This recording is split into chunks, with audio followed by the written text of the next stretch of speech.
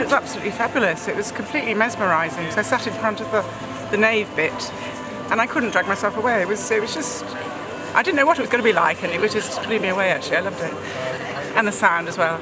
But the vision was the main thing, I think. I liked the effects on the patterns and on how it reflected onto the stained glass windows.